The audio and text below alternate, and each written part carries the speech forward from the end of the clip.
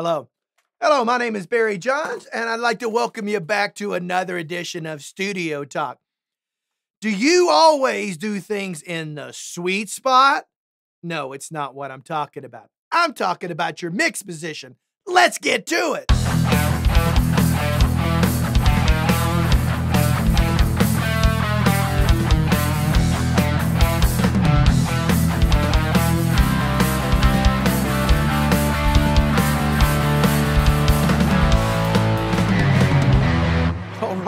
All right. Okay, don't be having no dirty minds out there, folks. Okay, so this one should be a fairly quick video because it's a very simple subject, but often one that is not misunderstood by people. It really blows me away. And I'm talking about your monitor placement, okay? And of course, when I say monitor, no, I'm not talking about your screen. I'm talking about your speakers. Those things back there you got to listen through while you mix. Okay, so anyway, you got to figure out how you're going to place those bad boys. How do you know where to put them so that you can optimally mix? Okay. So before I even get into this, I'm going to talk about something. Room treatment is the very first thing you should focus on before you do anything else. Get your room sounding right or use headphones. I don't recommend headphones. Some people have luck with them. I don't like using them personally. Okay. But that's up to you. I'm not saying it's wrong. I just say I don't like doing it, right? Even great headphones, okay? I like the traditional way of mixing, okay? Get your room treated right because I don't care how much money you spend or what monitors you buy, you will never get the maximum performance out of those monitors if you're not in a treated room. So understand that out of the gate. Do not make that mistake. You're screwing yourself over trying to avoid things that too many of you think it's just, I'll get to that when I get to that, when it's probably no, it's not probably. It is the most important aspect of you being able to ultimately generate quality music out of the space that you're recording in. So let's get back to, okay, now got myself a brand new set of monitors. I've recently done 2 reviews on a couple of entry-level monitors, some Kali audio ones, as well as some Adams audio ones. Gave both of those away, okay? At the end of it, it was a random drawing. Hopefully you saw that. Hopefully you participated. And if you're one of the ones that won those monitors, congratulations, okay? Enjoy them. So the very first thing you may ask yourself is, okay, Barry, I got these brand new monitors. How do I figure out how to place them, okay? That's the obvious question, right? Okay, so first, we've got to understand what sweet spot is, okay? And sweet spot simply is I'm mixing. So I need my ears to be in the most optimal placement to be able to accurately listen to an accurate representation of what was recorded. Okay. Now I tried to get as highfalutin in my terminology there as I could, but I think you get the food that I'm dishing out here. Just don't get too full on it. All right. So we got to figure out how do we do that. All right. Well, the height of your chair is going to matter. The height of the surface that you're going to mount them on. Are you mounting your monitors on dedicated monitor stands? Or are you mounting them on the back of your console back there like I do? Are you doing that? Okay. Now, I'm not going to get into what you should use underneath your monitors and things like that. That's a separate video. So if you've got questions about that, just hold on. I'll get to that. Okay. So right now we're talking about placement. And this is really, really, really simple. Okay.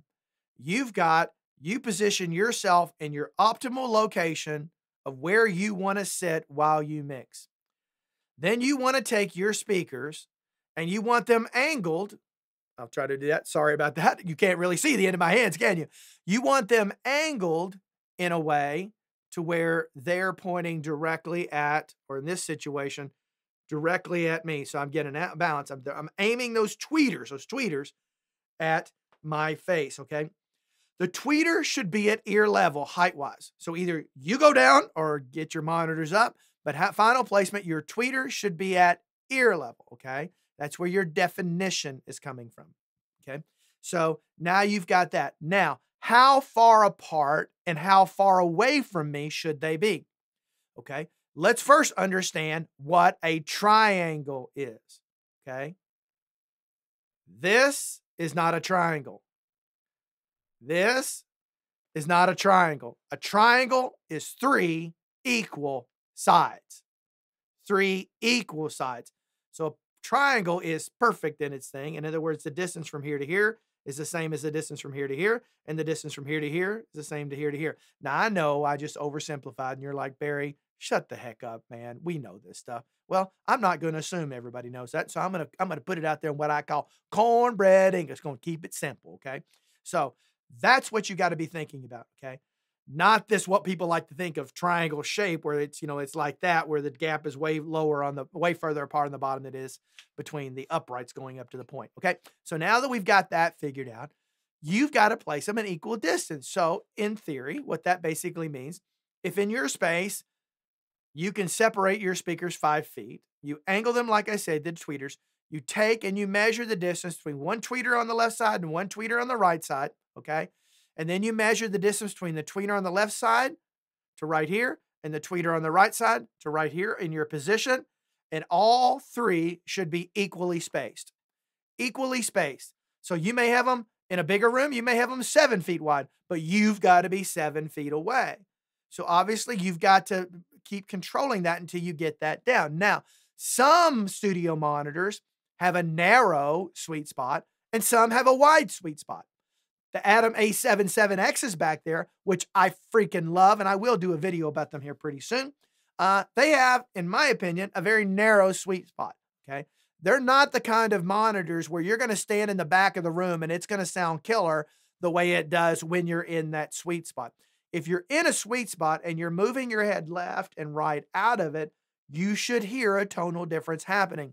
The frequency spectrum should change for certain things.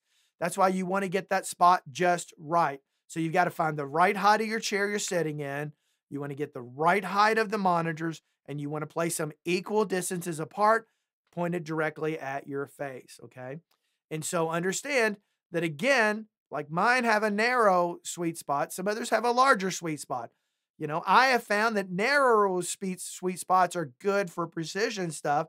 Wider sweet spots can be good for just overall sound where feel and vibe like you're listening to a true stereo, okay? Or in that sense, all right? I don't think a lot of people actually even listen to music through speakers anymore. Everybody seems to be using earphones, earpods, AirPods, whatever in their car. When I was growing up, I tried to get the biggest stereo speakers I could get, okay? But things have changed, okay? So the way people consume it is differently. So hopefully that answers a few questions for you. If you didn't know that, well, now you know. And if you knew that, now you've been reaffirmed. And if you've got some other opinions out there you'd like to share, I got this thing called a comment section below. Would really appreciate it if you went down there and shared your opinion, okay? Let's just keep it positive, and let's share our opinions with each other. And let's try to keep a little community going here, okay? So if you like the things I talk about on this channel, I ask you hit that like button, that subscribe button, and then that notification bell. So every time I put out a video, you get notified, you get to know about it, you get to watch it because you like watching my videos because I'm an idiot.